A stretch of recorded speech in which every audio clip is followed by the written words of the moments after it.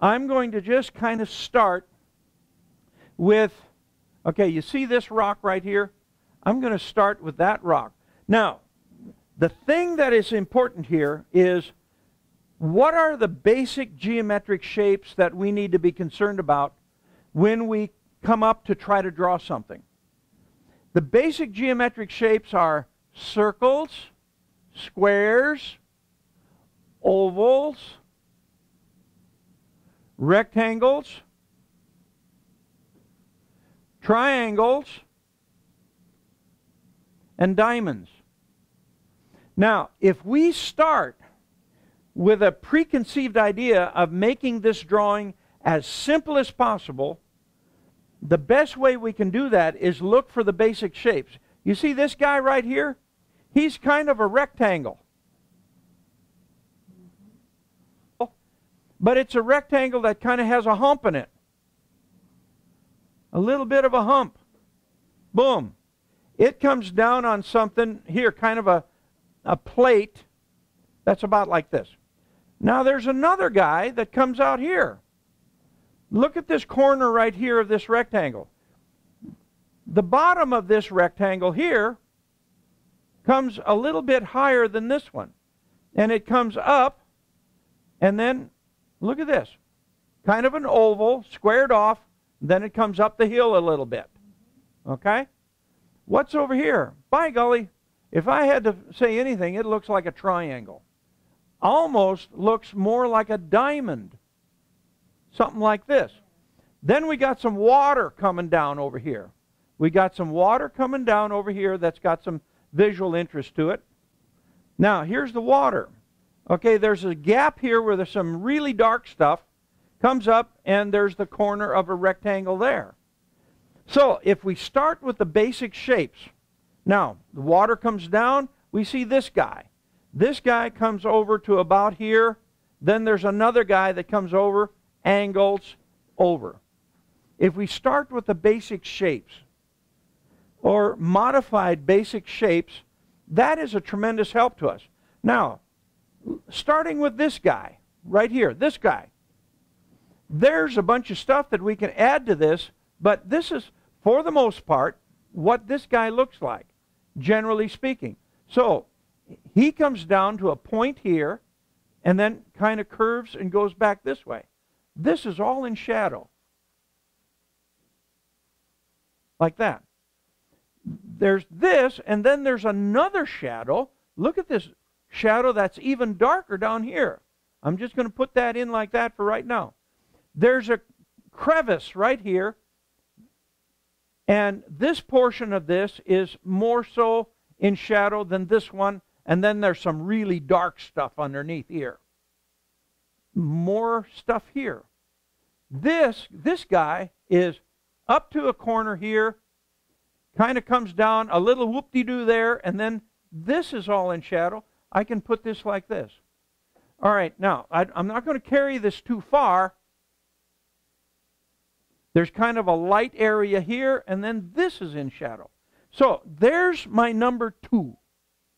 Where's the water coming in? The water's coming in from about here, and there's some kind of rocks back here, and then there's a few designs back here of rocks back in that distance.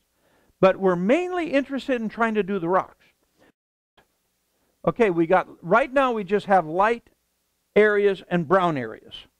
Okay, we started with the number 2. Now let's go with the number 3.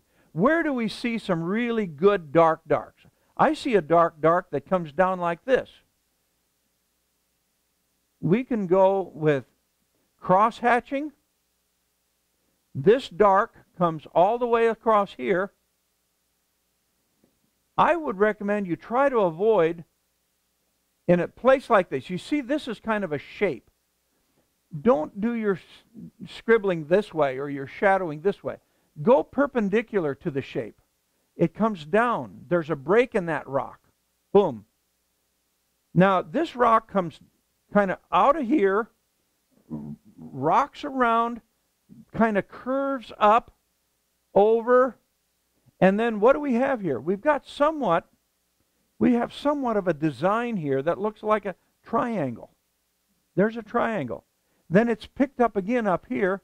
So I'm going to change the direction of it a little bit. Got a whoop-de-doo here. Comes around. There's another triangle right in here. This comes down. Now this is all in shadow. But some of that shadow is darker than the other. And it comes around here. There's some darker shadow here. Do we see any cracks or crevices? Well, what I do see is that there's a space underneath this rock where there's something that's really dark underneath here. So I'm going to really put this in dark. Really dark. And then there's a little whoop-de-doo, kind of a hump on this rock in front. Boom, there's another little whoop-de-doo. Comes up, over, down, and back. Some stuff going on in here. And then crack, fissure, crevice, whatever you want, down. This is going to be light. This is going to be dark. A little bit darker, but not quite as dark. What's going on here? Well, I see this somewhat triangular shape in here. This is it's a little bit in shadow, but this one is more in shadow, and you're going to have the opportunity of a light against the dark on that waterfall there. There's some changes in direction here. This is in shadow. Then there's even darker shadow here. All right, what about this rock? Okay, we got a nice light area here coming down, comes back. There's some whoop-de-doos in here. Boom. And this is go perpendicular, go another direction rather than the direction of the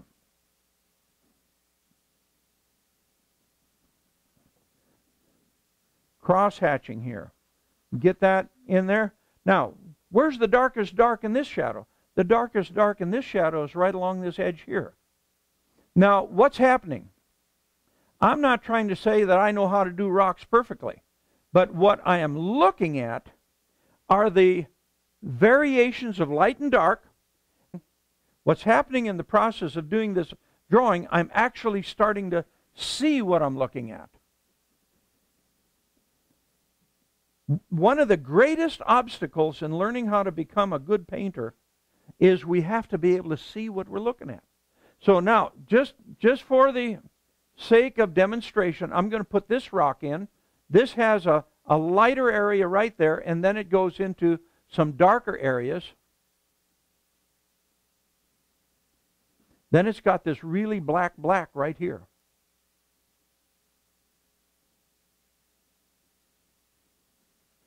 Now, it's got some stuff going on back here that's moderately dark, and the water is coming along in there, and the water finds its way to where it comes over the waterfall. Now, what's the deal with the waterfall? It's got a little bit of here, got a little something going there, kind of coming this way a little bit. There's a little bit of a darkness here, then there's another tier here, and then we have somewhat of a nice light area. So what do we have? We've got the 2s and we got the 3s. Watch what happens when we put our number 1s in here. The number 1 follows kind of this contour right here, but it doesn't go all the way up. Then you pick it up a little bit here, and there's a little bit there. What about here? Well, there's kind of a form of a number 1 that comes up this way. Where do we see it down here? We see a nice sharp number 1 in here. How does it get there? I don't know, but I'm trying to record what I'm seeing. And what happens is when you're drawing like this, you start to see what you've been looking at for the first time. You start to see. Now, what about this water? Well, the water's kind of light back in here, and it has this little winding, little stairway kind of thing coming down here. hits, push, comes along there, down the steps. And then you've got this thing. There's our water there. And then you've got these light rocks. You know? So what I want you to do is I'd like you to just draw this in the hopes of being able to start to see some of what you've been looking at. Okay? And you can use this picture, you can use the picture we're working on, you know, whatever. But I'm being deathly serious here. The biggest obstacle we have to overcome in becoming a good painter is the obstacle of being able to see what we're looking at.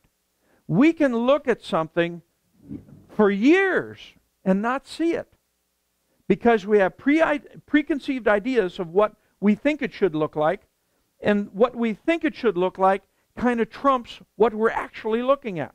So what we want to do, the whole purpose of drawing is to develop our ability to see what we're looking at. And if you can see it, you can paint it. If you are looking at it but don't see it, you won't be able to paint it. So a little homework of drawing. Take these pictures home with you. Don't leave them there when you come back tomorrow. But at least do one little drawing where you look and try to reproduce as best as you can and look for the basic geometric shapes of circles, squares, ovals, rectangles, and triangles. That will help you reduce that cluster of rocks to something that you can manage.